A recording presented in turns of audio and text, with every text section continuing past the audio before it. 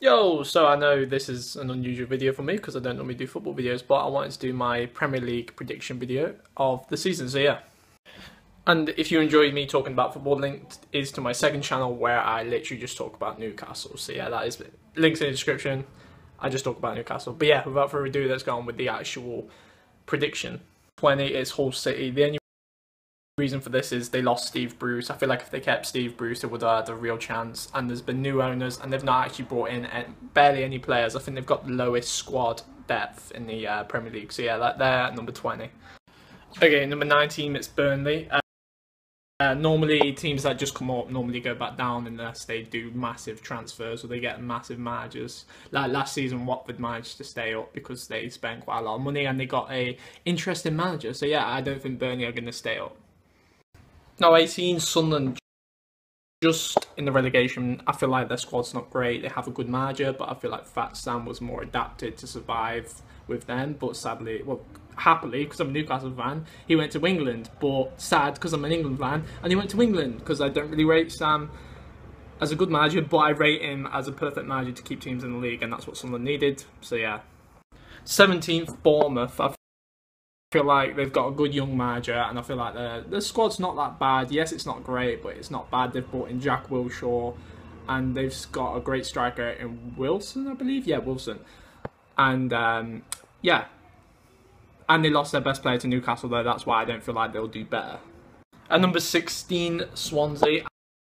I don't know what it is. I don't rate their team. Out of all the teams that I've in the league, I feel like they've got the worst. They've lost one of the best players they've had ever, probably, and Ashley Williams, and he's also club captain. I feel like that's going to affect them tremendously. Right, 15th, Middlesbrough. They've got a great goal scorer in Negredo, and I feel like their squad isn't actually that bad. They've got some very experienced players, such as Valdez in goal, and Fisher. He's a good little. He used to play for Ajax. I really do rate him. So yeah, I feel like they'll have a good season, and they might surprise a couple of people. Right, 14th, West Brom. I feel like these are going to be the most annoyingest team to play against. Tony Pulis is a good old-fashioned manager, and he's just going to always do the job. Right, 13th, Watford. I really do like their squad, and I feel like they've kept all their best players, and they didn't. And they've improved. They've improved quite a lot, and they've got great goal scorers too. 12th, Southampton. I feel like if it wasn't for the transfer window, they will be winning. Well, they'll be quite high, but sadly, the transfer window does exist, and they always lose their best players, and they've lost two of their last. Well, they've lost their last two managers to higher teams than them. So yeah, I just don't think they'll get away with it this year. They always get away with it, but I don't think they'll get away with it this year. Right, 11th, Crystal Palace. I'm really impressed with their signings in Benteke, Remy, even though Remy's injured. They've got Mandanda. I really do rate Mandanda. He's a great French goalkeeper.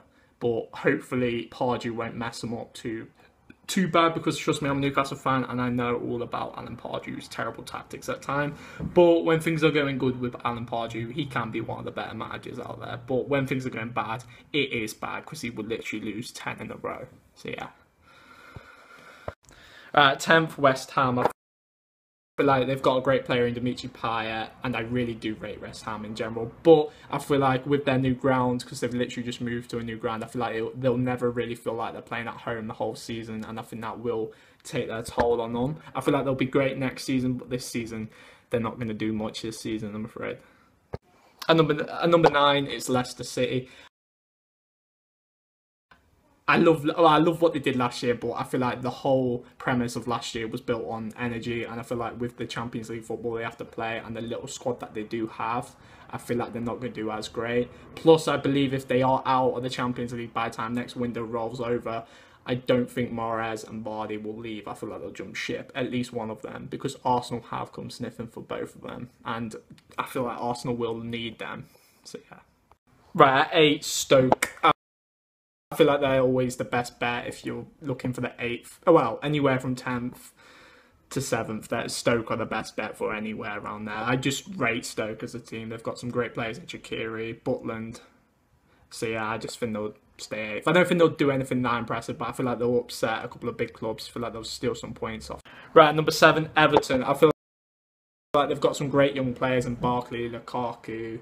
Yes, they did lose Stones, but they replaced him with one of my favourite centre-backs in the league in Ashley Williams. I feel like he's probably better for them now than Stones is now. Yes, Stones might be a 10 times better player than Ashley Williams in 5 years' time, but right now, Ashley Williams is the better centre-back, and that's what they need, a right-now player, because they've already got great youth players. They just need some experience, in which they have. And under the manager, I feel like they probably... I won't be shocked if they do better, but I feel like this is a safe bet. Right, number 6, Tottenham / Spurs.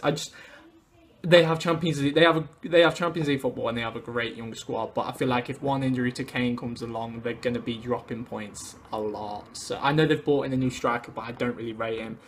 Fingers crossed they keep Kane fit and all the Leroy's fit. If they do, they might still be able to get top 4, but I don't think they will get top 4 this season.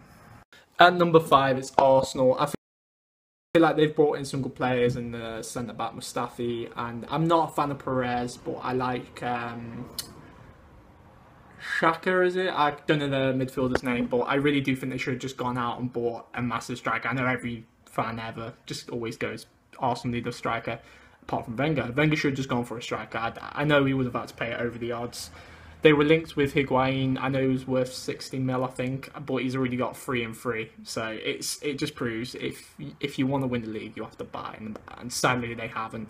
I do think if Leicester do bad this season, I feel like Vardy and Moraes will jump ship, and I feel like Arsenal is probably the destination. If they do get them, they might still manage to win the league, but hopefully it's not too late. Number 4, Liverpool. They don't have any Champions League or Europa League football, and I really do rate their midfield. It's got so many goals and assists, and they've got Sturridge coming back. Well, he's back. If they can keep him injury free, they're solid. Really, I love their manager. Their manager is probably one of my favourite managers in the league at the moment. Right, at number 3, it's Man United.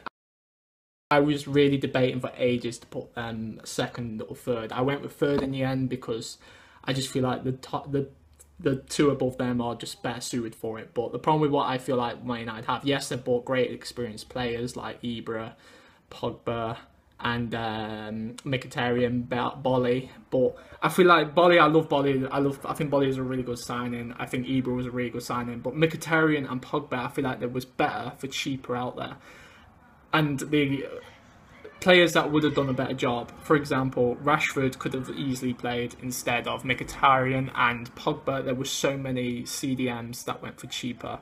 Matuidi openly said he plays for Paris Saint-Germain. He openly said that he really wanted to play in the Premier League, and it probably would only cost 20 mil. I don't think Pogba is anywhere worth what they paid for him. I know that they've already paid off what they paid through sales of t-shirts, so I'm not... That's okay, really. So yeah. Now, number 2, I feel like Chelsea are going to be one of the hardest teams to play against, because I think they're going to be very defensive minded, which is going to be great when they play top 10 clubs, because they're not going to drop many points to them. But the problem with what I feel like Chelsea will have is when they play the lesser clubs, they're going to be that defensive. They're going to keep getting draws against lesser teams, while other teams, well, the team above them will spank them. They will get put 6 past them. I feel like they're not. Yeah, I feel like they might win the league next year, but not this year. For me, Chelsea are 2nd or 3rd, but for me, 2nd.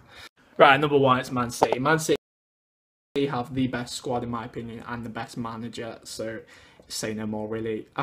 Right, so I hope you enjoyed the video, and I'll leave a full list of every position just so you can pause it and have a better look in detail. So yeah, check out the description to my Newcastle channel below, and yeah, peace, see you next week.